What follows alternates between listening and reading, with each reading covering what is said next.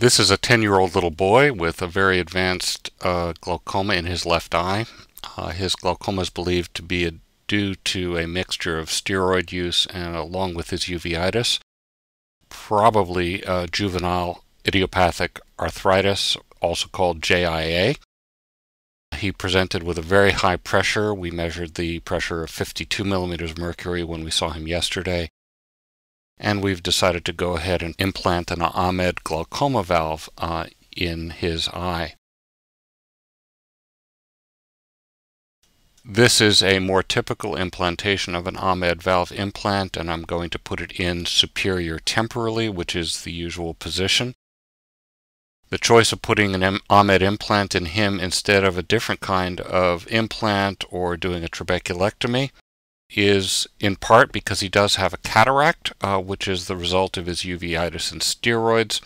And the thought behind putting an Ahmed glaucoma valve in is twofold.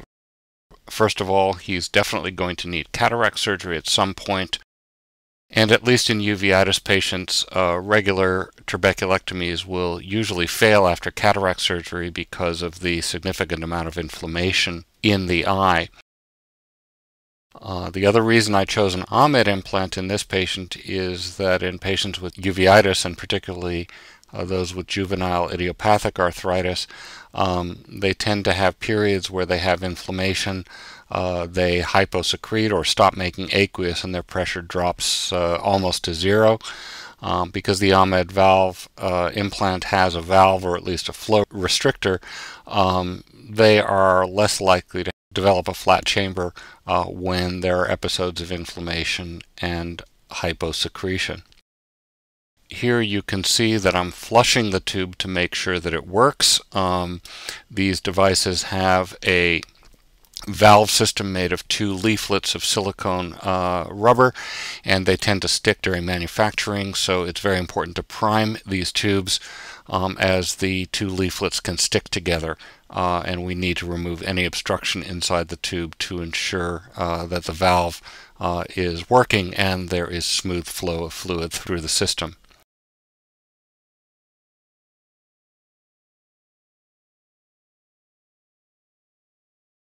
I'm picking up the implant. Go ahead and give me the calipers.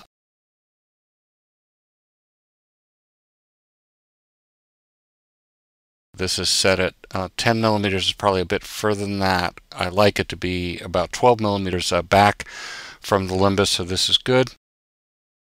I'll take the 8.0 nylon.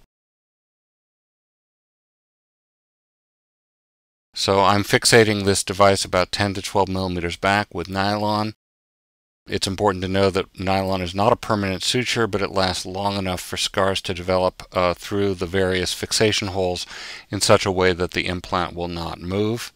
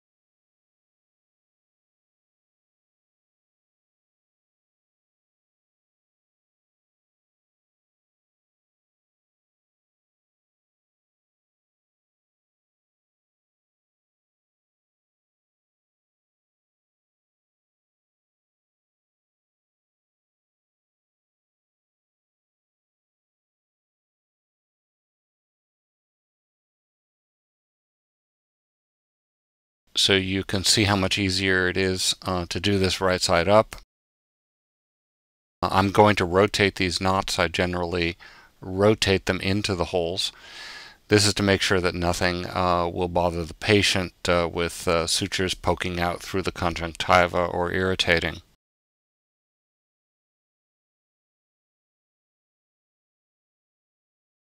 And now I'll tuck the tube out of the way so that it's not in my way as I do the rest of the dissection, and don't do anything inadvertently that cuts the tube or disrupts it.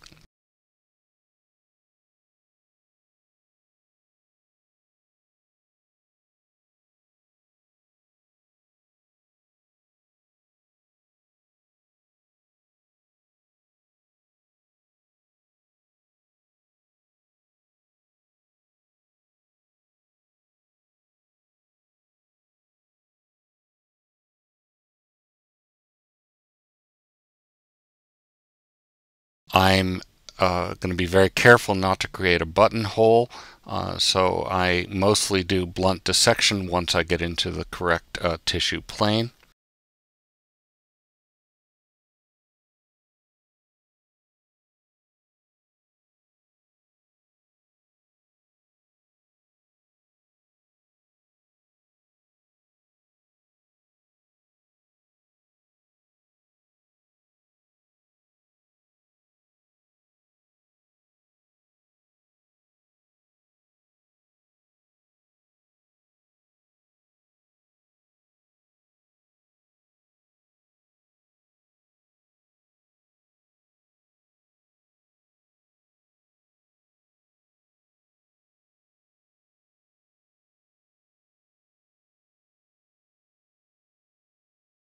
I'll take the crescent blade now and use this to create a long tunnel.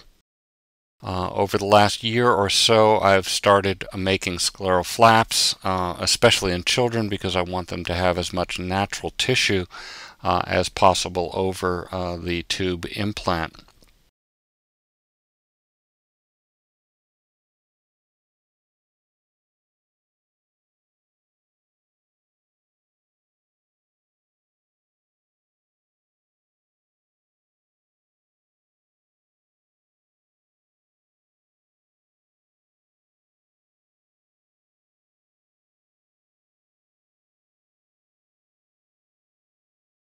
Answer to the question: when you do the scleral tunnel, you've been dividing it into 2 or 3 segments, correct?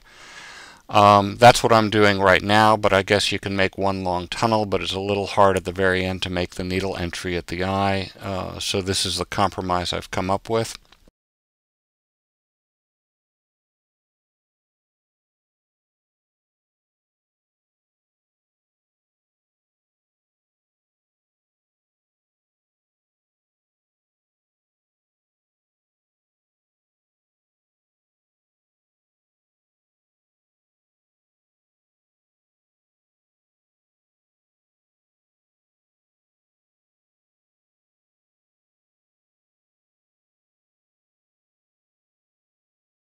So let's figure out how long this tube is going to be.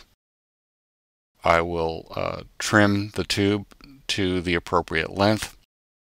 I trim the tube with a forward-facing bevel, and that makes it easier to get in through the needle tract.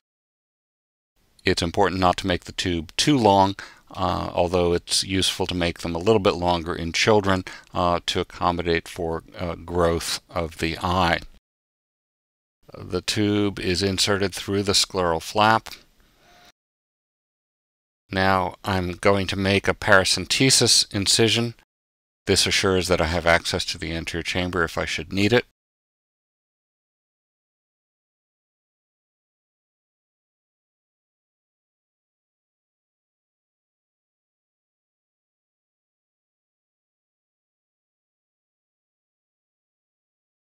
The anterior chamber is entered using generally a 23 gauge disposable needle.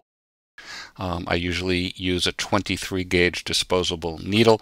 In younger patients, especially children, I will use a 25 gauge disposable needle as the tissue is more flexible.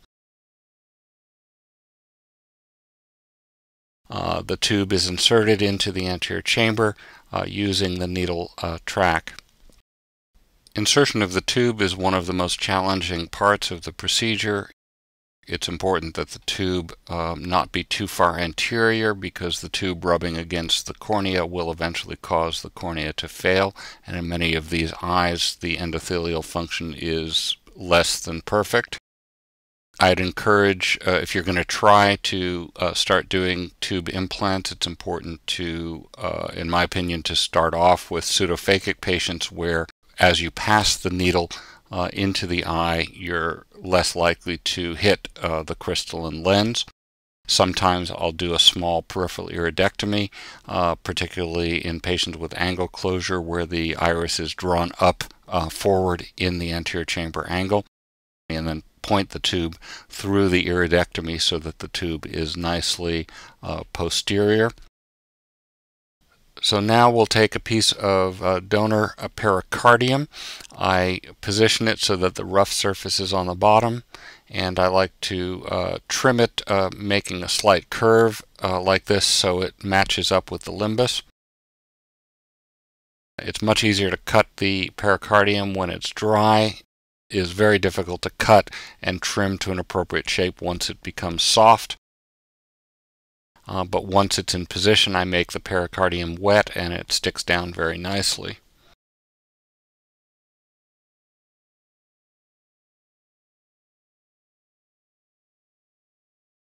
I then suture the pericardium to the sclera, securing the implant. Other materials can be used to cover the implant, including donor sclera or cornea. Many places in the United States use corneas that are not of transplant quality, but cornea itself is quite thick, so one needs to cut it about half thickness to have it not create problems on the ocular surface.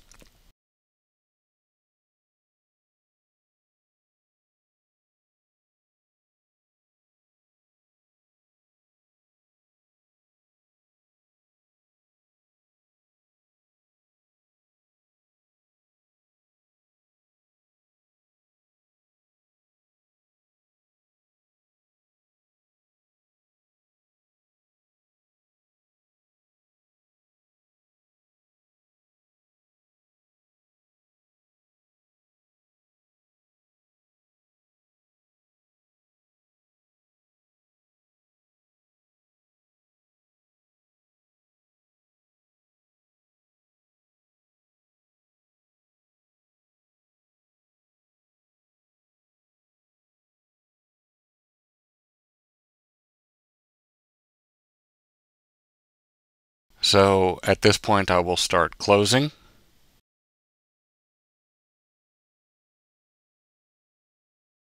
In answer to the question, no need to fix the tube to the sclera with stay sutures. I've started to do this recently. It's a little bit faster. At home I use a slightly different, smaller crescent blade that's only 1¼ millimeters in size, and I find this is a very nice way to make a small and narrow tunnel. The tube doesn't tend to move, and it is embedded within living tissue so that it doesn't erode as easily. There's a nice vascularized tissue, forms a nice scar over the tube and prevents it from moving.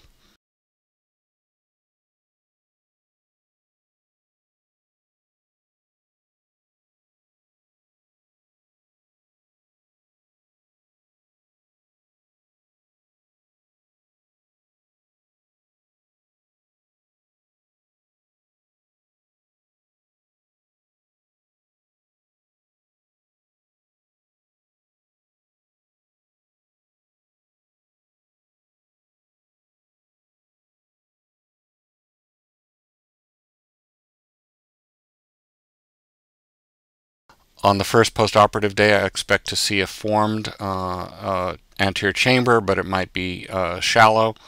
I would not expect it to be flat, but it might be shallow just because he's uveitic and he might undersecrete aqueous. This is common for uveitic patients to have shallow chambers because they'll often develop choroidal effusions more easily. The other reason for the shallow chamber in him might be because he started at a very high pressure of over 50 millimeters, and whenever you drop the pressure that much, you're much more likely to develop a choroidal effusion.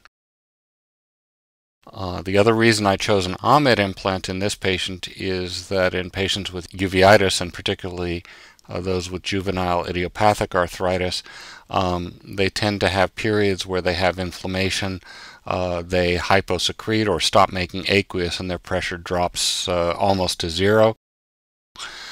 Because the Ahmed Valve implant has a valve, or at least a flow restrictor, they are less likely to develop a flat chamber when there are episodes of inflammation and hyposecretion. My experience with children and young adults with JIA is that they go back and forth with periods of inflammation and very low pressures, and then on to very high pressures occasionally. These children sometimes do very well with some of the steroid-sparing agents like Remicade and methotrexate. So it will be important for this young man to be followed by a rheumatologist who can manage those medications and reduce his need for systemic or even ocular steroids.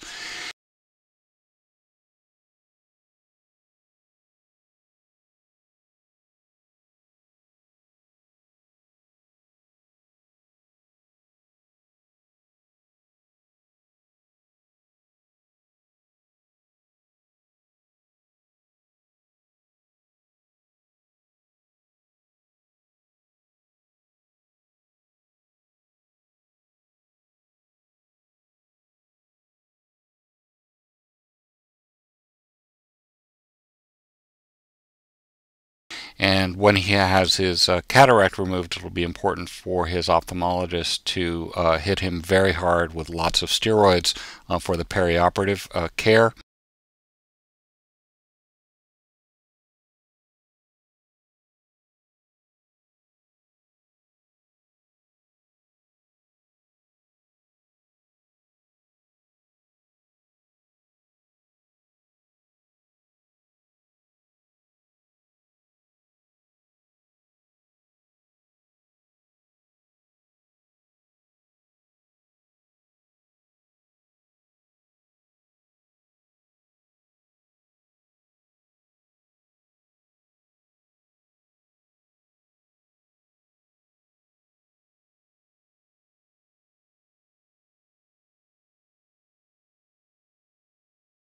As you can see, he has a little blood in the anterior chamber, so he will almost certainly have a small hyphema on the first postoperative day, and I expect the pressure to be between about 8 and 15 on his first post-op day.